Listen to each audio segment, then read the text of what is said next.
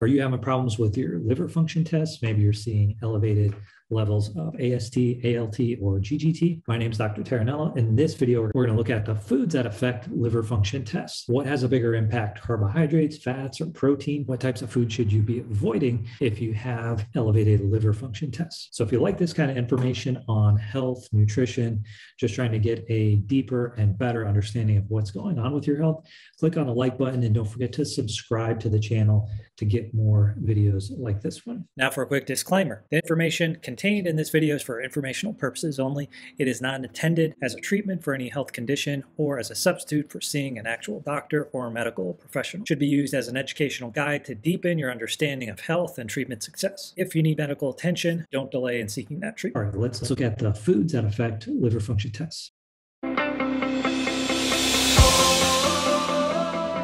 Okay, so in this video, we want to look at foods that affect liver function tests. Been getting a lot of questions on the impact of different foods and various things on liver function tests. So I want to dive into it a little bit deeper and look at some of the foods and specifically macronutrients and maybe even some specific foods in general. So to do this, I found a study that looked at the influence of diet on liver function tests and serum lipids. And basically they were using this to kind of help differentiate in clinical trials when there's an impact from food versus the medication or drug that's being studied. So it's a small study, and the diets that they looked at were a balanced normal caloric diet and a high carbohydrate, high calorie diet, and a high fat, high calorie diet. Each diet was consumed in a randomized sequence for a total of 8 days, with a recovery period of 14 days in between each of the 8 days. And then they collected the blood samples from all the patients to see what the impact of each of those diets was on the transaminases and other liver function tests and other tests. So let's look at the main summary or conclusion by the authors, and then we'll look at a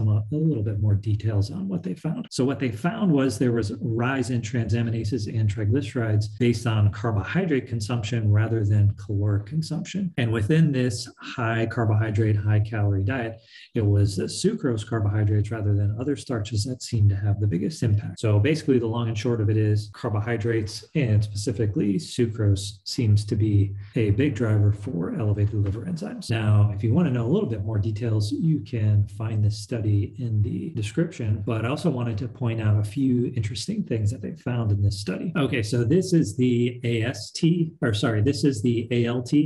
And the control diet, which is, not high carb, not high calorie, is the upside down triangle.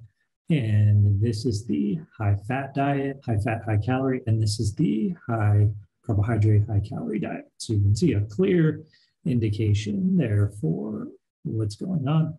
And the same kind of thing happens with the other liver enzyme tests, which is the AST or aspartate aminotransferase. Not as large of an increase, it appears, but still quite high. And then they also measured GGT, which is a less commonly known liver function test, but you also see the same thing, same kind of pattern there going on. They also measured creatinine kinase, which is important for ruling out any impact of exercise.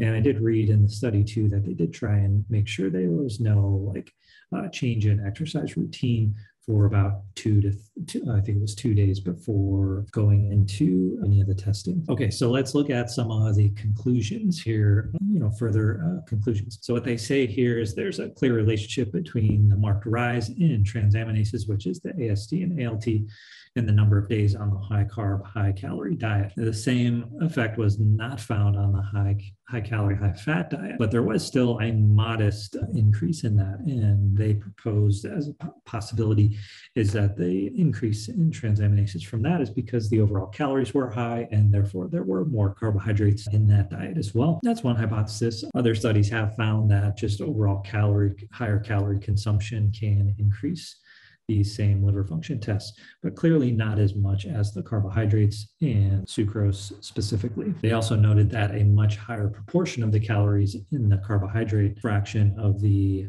high carb, high calorie diet was from sucrose than would typically be seen in other diets. So clearly the sucrose seemed to prop up the numbers if you were just eating like potatoes or other starches without the sugar. So I think the biggest takeaway is that carbohydrates can and do increase liver function tests. And it plays a big role at how your liver is going to function, because those carbohydrates, as they start to creep up, your body can't dispose of them enough. And so they need to get packaged into a triglyceride.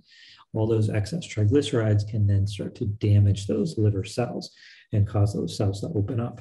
And so sucrose in particular does this. Sucrose is fructose and glucose together. We also know that fructose itself is even more detrimental. There's lots of studies on this with high fructose corn syrup, but just plain fructose, like fruit sugars, can also do this. And it's the amplitude of rise in the sucrose and fructose getting into the liver that's going to cause this damage. So if you have small amounts over longer periods of time, it's not going to have the same impact as if you raise it up very rapidly. So we know that alcohol can definitely damage your liver, Tylenol, various things like that. But when it comes to food, it's going to be, sugar, the things that have high amounts of sugar. Typically, you're going to want to eat more once you have that taste. And so that's going to cause your liver to have to work overtime to package all that sugar up and turn it into a triglyceride if your body isn't needing more of it to burn right in that moment. So the long and short is, if you have elevated liver function tests, carbohydrates, sucrose or sugar, and fructose are the big things that are going to have a large impact on your liver function test. Okay, hopefully that gives you a better understanding of the foods that affect liver function tests. If you do have other questions about the types of foods or other things related to liver function tests, or any questions at all, drop it in the comment section. I may do a separate video on that topic. If not, I'll definitely try and answer your question. Thanks again for watching. We'll see you next time.